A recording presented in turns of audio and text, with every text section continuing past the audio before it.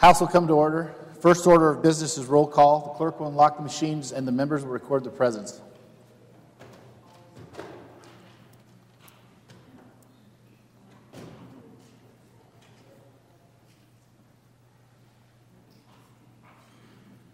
Has every member voted?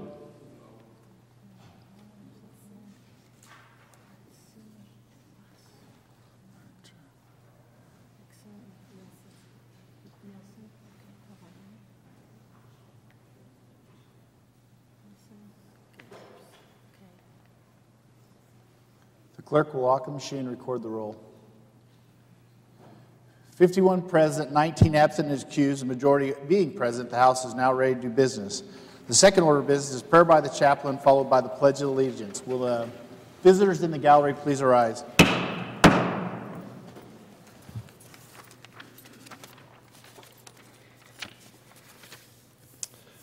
As being a pastor for the last 30 years, there's a lot of things that mean a lot to me, and one of them is this, and I'd like to say a special congratulations to Representative Moline and her husband celebrating 56 years of marriage, and applaud you for that. And I think you can understand where I'm coming from. James chapter 3, verse 13 says, "Who is wise and understanding among you? Let him show it by good life, by deeds done in the humility that comes from wisdom." Would you pray with me? Our Heavenly Father, as another week comes to a close, today I ask that you will be with each person that works here in the State House, that you would give them some moments to relax and moments to enjoy their family and those they share their lives with.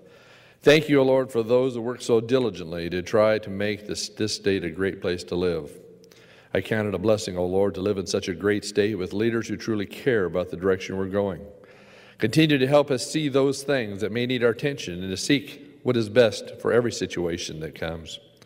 Dear Lord, help us to be very wise in all our opportunities that come our way, and help us to be a humble people, realizing that we all learn and grow each day by the many circumstances. Give us the humility we need in serving, but the confidence we need in seeing things accomplished. Continue to open the doors for us that will help us press on to the things that lie before us. Give us the patience we need in making decisions. Thank you for our representatives and for our senators, our governor, and our state leaders and staff who work hard every day to bring good things to Idaho. Protect those who will be traveling today and watch over us. I pray these things in Jesus' name. Amen.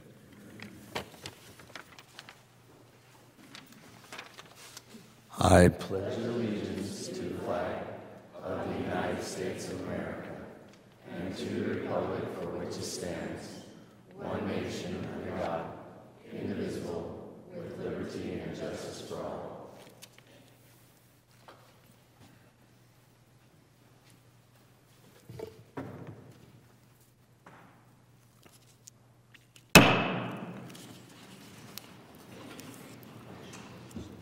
House will now advance to the third order of business, approval of the journal. The House is at the third order of business. January 25th, 2013. Mr. Speaker, will your Committee on Judiciary Rules and Administration report that we have read and approved the House Journal of the 18th Legislative Day and recommend same be adopted as corrected. Moved by Wills, seconded by Burgoyne.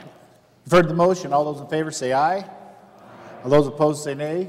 The motion is passed. The journal is approved. The House, without objection, will now advance to the fifth order of business, report of standing committees. The House is at the fifth order of business. January 25th, 2013. Mr. Speaker, will your Committee on Judiciary Rules and Administration report that we have printed House Bills 42, 43, 44, 45, 46, 47, 48, 49, 50, 51, and 52. Wills, Chairman. House Bill 42 will be referred to the State Affairs Committee. House Bill 43 and 44 will be referred to the Commerce and Human Resources Committee. House Bill 45 and 46 will be referred to the Business Committee.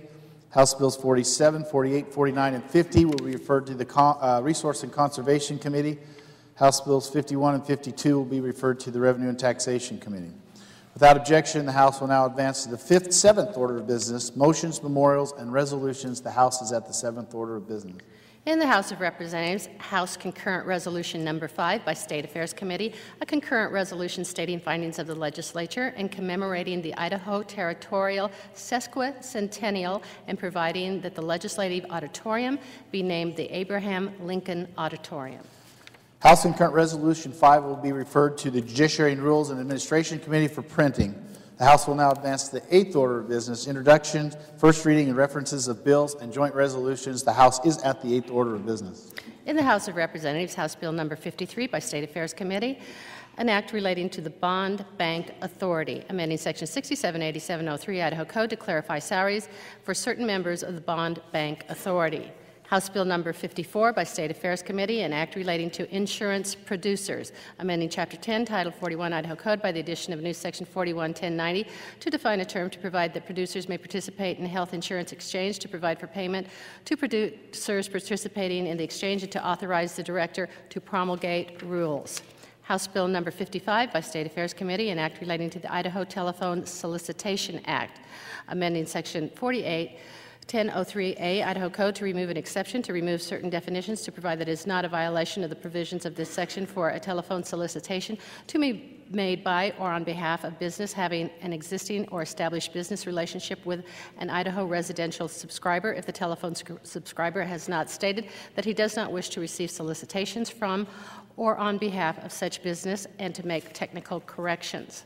House Bill number 56 by King, an act relating to minimum wage law, amending Section 441502 Idaho Code to revise provisions relating to wages of a tipped employee.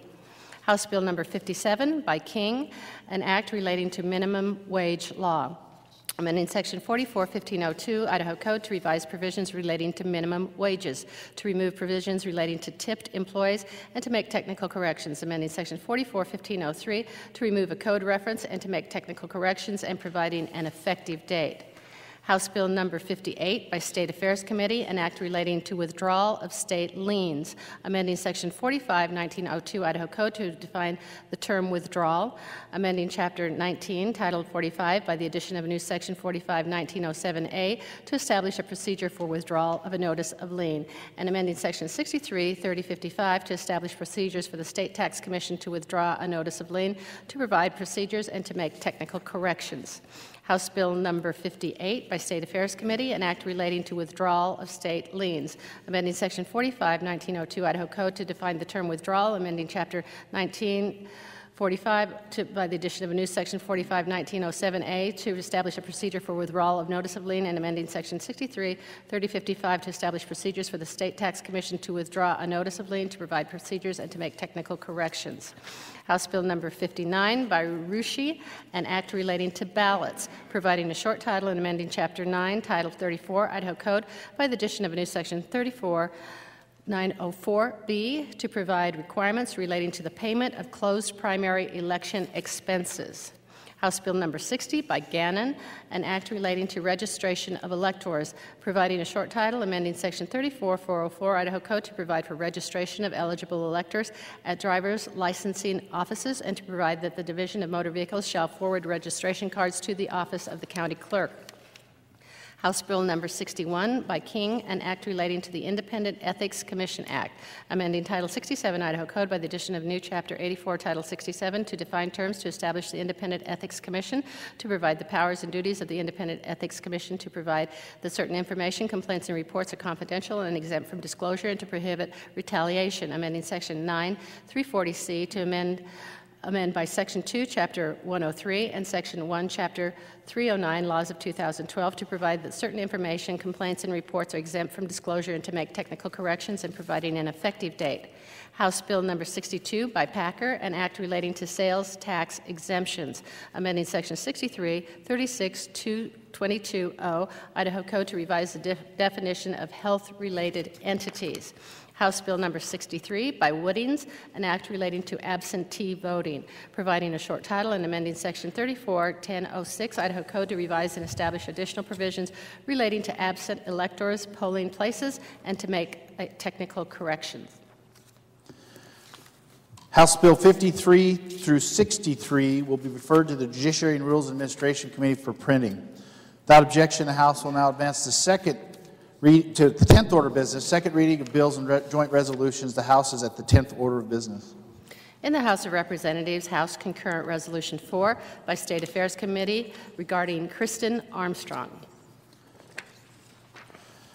House Concurrent Resolution 4 will be filed for third reading. Without objection, the House will now advance to the 11th order of business, third reading of bills and joint resolutions. The House is at the 11th order of business. Good gentleman from 13. Thank you, Mr. Speaker. I ask unanimous consent that the remaining bills on the third reading calendar hold their place one legislative day. Unanimous consent has been requested. Is there objection? Hearing none, the remaining bills on the third reading calendar will hold their place one legislative day. Without objection, the House will now advance to the 15th order of business, announcements. The House is at the 15th order of business. Good gentleman from 22. Thank you, Mr. Speaker. Just a short announcement that the time with meeting with leadership will, as we said last time, will be at 10:30. Today will be immediately upon adjournment. If anybody would like to sit down with members of leadership, we'll be available in the Speaker's office for the next hour. And also another announcement. I know we're going to be done for today, and some of you may not know what to do because there's no committee meetings after. Well, the governor is having Capital for a Day in Kuna, which is in my district. So if you would like to go down there and see how if you're going to miss the Capitol for the afternoon and have nothing to do, just head on over to Kuna and come down to my district and visit with the governor and the officials that are there. Thank you. Are there further announcements? Mr. Chairman, Good lady from 33. I'd like to ask for a point of special privilege. Good lady has the floor.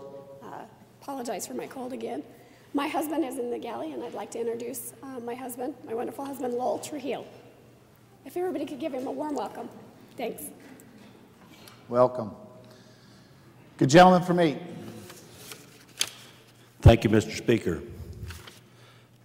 With a quorum being present today, thanks to the freshman class, I would like to make the following announcement. I would like to invite everyone to come to McCall for the Winter Carnival. That begins this evening with fireworks and opening ceremonies. Tomorrow there is the Mardi Gras Parade, which is always pretty crazy, and there are the snow sculptures and a lot of things to do and see. So I'd like to invite members of this body to come to McCall and bring your money. It lasts for 10 days, so you can come up next weekend also and view the fine sights. Thank you, Mr. Speaker. Thank you, good gentleman. Are there further announcements? Good gentleman, 13. Mr. Speaker, I ask unanimous consent that the members of the Joint Appropriation and Finance Committee be recorded as present. Unanimous consent has been requested. Is there objection? Hearing none, the members of the Appropriations Committee will be counted as present. The clerk may read.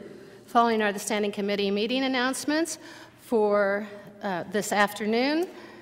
Business Committee will not meet. Henderson Chairman. Commerce and Human Resources Committee will not meet. Hartgen Chairman. Judiciary Rules and Administration Committee will not meet. Wills Chairman and Resources and Conservation Committee will not meet this afternoon. Denny Chairman. For Monday morning, Education Committee will meet at 9 a.m. January 28th, room East Wing 41. DeMordaunt Chairman. Health and Welfare Committee will meet Monday morning at 9 a.m. East Wing room 20. Wood Chairman. Revenue and Taxation will not meet on Monday, and State Affairs Committee will not meet Monday. Lurcher Chairman. Are there further announcements? Hearing none, the House will now advance the 16th order of business, adjournment. The House is at the 16th order of business. Good gentleman from 13. Mr. Speaker, I move the House to now adjourn until Monday, January 28th at 11 a.m. Gentleman 6. Mr. Speaker, I second the motion. Thank you, good gentleman. You've heard the motion. All those in favor say aye. Aye. Those opposed say nay. The motion is passed, and the House will now be adjourned until the hour of 11 a.m., Monday, January 28, 2013.